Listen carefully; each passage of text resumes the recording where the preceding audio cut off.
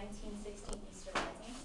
And this is one of the most profound and significant parts of Irish history, and it's what makes me love my culture a lot.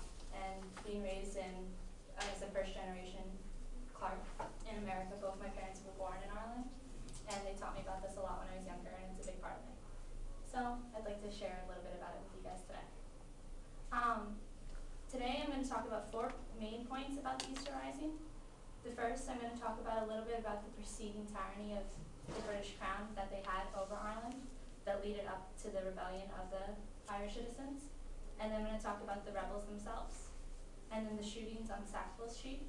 And then following that, I'm going to talk about the actual capture of Irish freedom that followed in 1916.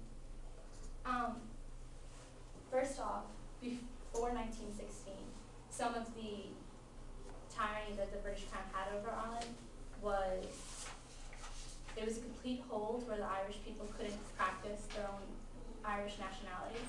One example of this is, have any of you heard the name Erin? There's an American E-R-I-N, but the actual Irish name for Erin is E-I-R-E-A-N-N, and that's the Irish word in Gaelic for Ireland itself. Preceding 1916, British ruled that the word Erin itself was illegal because it was viewed as declaring Ireland as a republic, and that was going against the British Crown.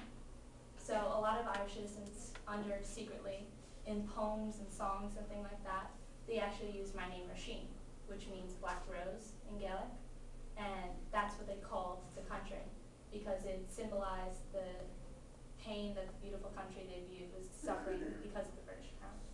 There were also a whole bunch of other things that where the British would impose their own taxes and where they had a parliament set up, and Irish people would vote that they actually wanted to be an independent nation, but because of the absolute power of the monarch, they were able to override that and veto those votes, which eventually led up to the 1916 Easter Rising.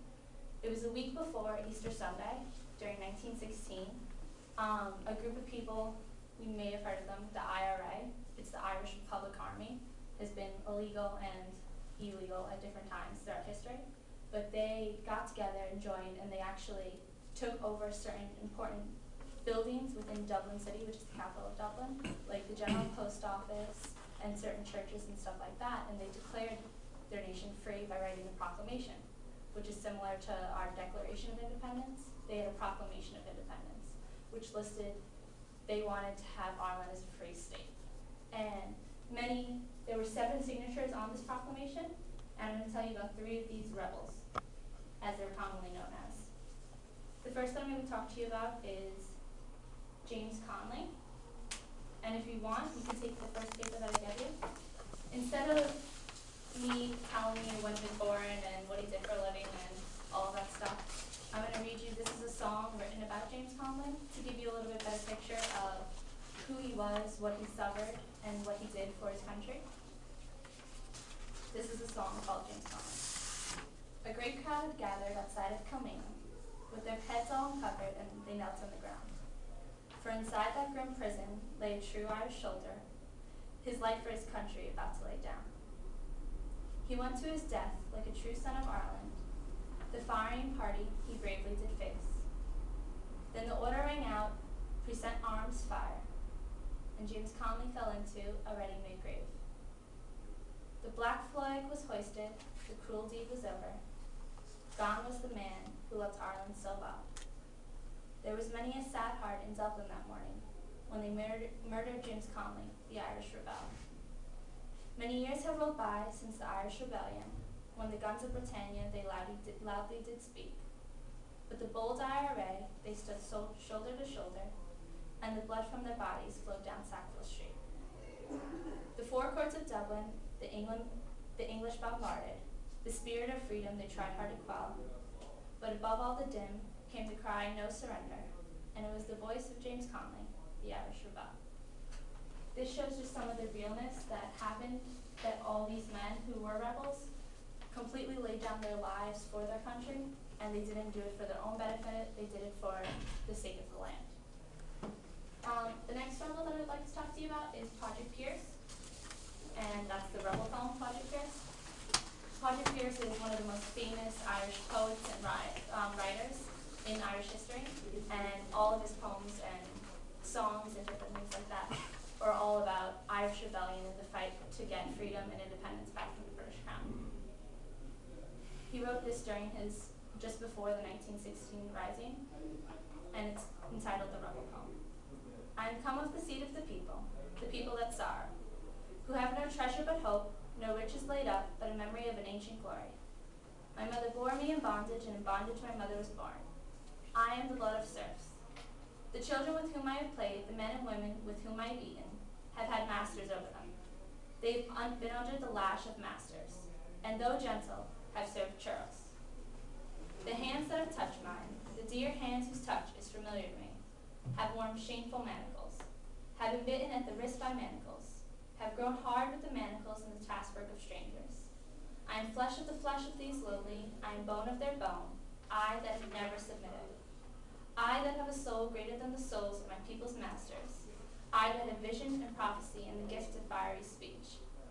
I that have spoken with God on the top of his holy hill, and because I am of the people, I understand the people. I am sorrowful with their sorrow, I am hungry with their desire. My heart is heavy with the grief of mothers, my eyes have been wet with the tears of children. I have yearned with old, wistful men, and laughed or cursed with young men. Reddened for that they have served, they who should be free. Reddened for that they have gone in want, while others have been full. Reddened for that they have walked in fear of lawyers and their jailers, with their writs of summons and their handcuffs, men mean and cruel. I could have borne stripes on my body rather than the shame of my people. And now I speak, being full of vision. I speak to my people, and I speak in my people's name to the masters of my people. I say to my people that they are holy and that they are august despite their change. They are greater than those that hold them, and stronger and purer. They have but need of courage to call on the name of their God, God the unforgetting, the dear God who loves the people for whom he died naked, suffering, shame. And I say to my people's masters, beware. Beware of the thing that is coming. Beware of the risen people, who shall take which you shall not give. Did you think to conquer the people, or that law is stronger than life, and that men's desire to be free? We will try it out with you, you that have harried and held, you that have bullied and bribed, tyrants, hypocrites, liars. This illustrates very imagely that the pain that a lot of the Irish citizens went through when they sent British soldiers into towns with guns, and young children and mothers and brothers and sons were shot for no reason. And there was one thing called the Black and Tans, and there's a lot of songs that have been written about this. And what they did was, the British, they actually took all their jail cell members and all the criminals of England, they took them and they released them into Ireland, just in order to cause havoc and stuff like that. And I think it's just very fearless and inspirational how he was so bravely stood up to England, and Ireland was such a small country compared to England at the time, and it still is. But I think this shows something that we can all really look up to. And moving on to the next one is Joseph Plunkett. He was the youngest of the signees of this proclamation. He was only in his young 20s. And he actually was planning on getting married when, after they signed the proclamation, they were all taken into jails, and they had to stay in Birmingham jail. And in this jail, or Camillan jail, not Birmingham, he wrote this song to his fiancée, which he later became his wife. And it goes, as we gather in the chapel here in Old Kilmainham jail, I think about these past few weeks, or will they say we failed? From our school's days, they've taught us that we must yearn for liberty, yet all I want in this dark place is to have you here with me. Oh gracious, hold me in your arms, and let this moment linger. They'll take me out at dawn, and I will die. With all my love, I place this wedding ring upon your finger. There won't be time to share our love, for we must say goodbye. Now I know it's hard for you, my love, to ever understand the love I bear for these brave men, the love for my dear land. But when Padre called me to his side, down in the GPO, I had to leave my own sick bed, and to him I had to go. Oh gracious, hold me in your arms, and let this moment linger. They'll take me out at dawn, and I will die. With all my love, I place this wedding ring upon your finger. There won't be time to share our love, for we must say goodbye. Now as the dawn is breaking, my heart is breaking too. On this May morn as I walk out, my thoughts will be of you. And I'll write some words upon the wall, so everyone will know I love so much that I could see his blood upon the rose. Oh gracious, hold me in your arms and let this moment linger. They'll take me out at dawn, and I will die. With all my love, I'll place this wedding ring upon your finger. There won't be time to share our love, for we must say goodbye. And that's one of the most famous Irish songs, and it's obviously very touching and very sad. And it paints a picture of this real life that was just given up, and this real young life that was given up for the sake of this country. And on Easter morn, after they had been kept in jail, they were all 15. There were 7 signature and 15 rebels that were caught who didn't sign the proclamation. And in Sackville Street, which is the main street in Dublin, they were all stood up and lined out. And in front of a huge crowd, they were all shot down. And they all died for their country. But thankfully enough, they didn't die for nothing. Before 1916, a lot of Irish people were very hesitant to break away from the British Crown because obviously for economic reasons it was very stable. But after seeing the sheer respectfulness for the land that these men gave up their lives, a lot of the country was inspired and it was joined together. And then in the following years, there was a huge movement to get independence from Britain, and it was 90% of the country was all for it.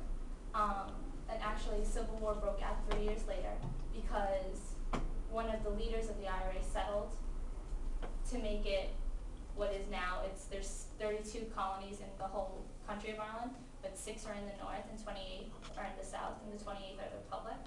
And when they settled for that decision, that caused a civil war because so many people said that these men had lost their lives and we shouldn't stop for settling. We should try and get the whole thing. But later on, it became a Commonwealth of Britain, and then finally in 1949, they signed the Constitution of Ireland and became an independent nation. And I think this is just really important to look at because we all know our American history. We've all had taken this class. But this is my personal history, and knowing this growing up, it really made me appreciate my land that I'm from. And there's so many stories about this in other nations. And I think it's really important to look at this and know your own culture and know that there are so many people that have fought for the place that you're